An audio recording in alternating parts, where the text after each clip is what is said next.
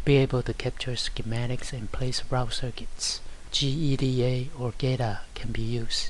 On this system, gEDA has already been built from source and installed on Cyclone platform. Execute gschem for schematic capture. Instantiate 3 circuit elements and connect them in the circuit with the netlists. The netlist connects the end of one element to another end of other elements. Now let's finish up the schematics of the circuit. For the circuit to be placed and routed, the element footprints need to be specified. Highlight the footprint attribute and specify a value for it. Do the same for resistor 2. Footprint specification for resistor 3.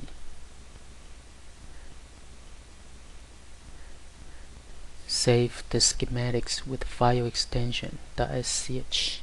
Convert the schematic to PCB format. Open the PCB file of the circuit. Disperse all circuit elements. The circuit elements can be moved around in any way, and the autorouter is still able to find a set of routing to realize the schematic netlists. This is the final place route results of the circuit. Let's go back to the original state and go through the gEDA installation steps. From Windows System, start the Cyclone platform. Go to GitHub gEDA project. Go to Schematic Program, gEDA and Friends. For Cyclone of the day, package 3.1.6, gschem version 1.7.1 can be built and run. Go ahead, make a clone of gschem in local drive.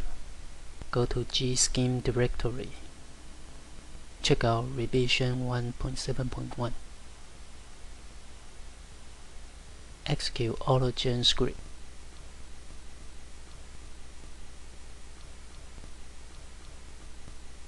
Configure the build.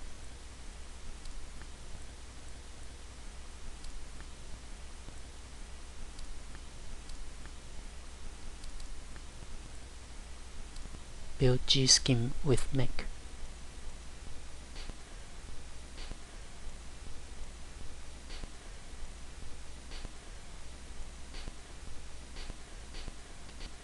The build process has encountered an error due to a glib include change.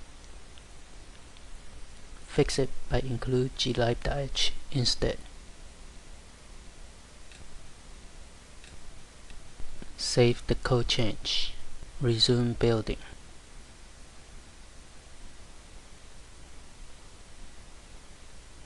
The code is now compiled without any errors.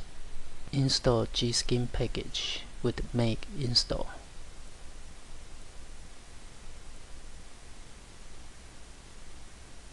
Test run gschem. It runs alright. Now turn our attention to PCB app. Go to GitHub gEDA project. Go to PCB.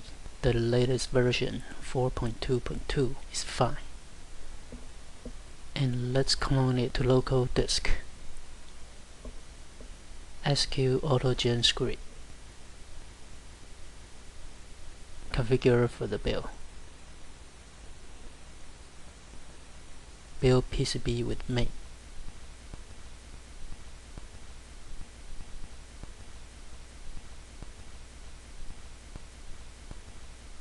It builds without any errors. Install PCB package with make install.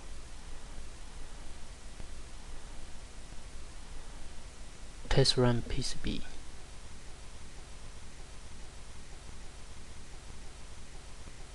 It runs alright. That concludes the presentation. Gracias. Hasta la vista. Adios.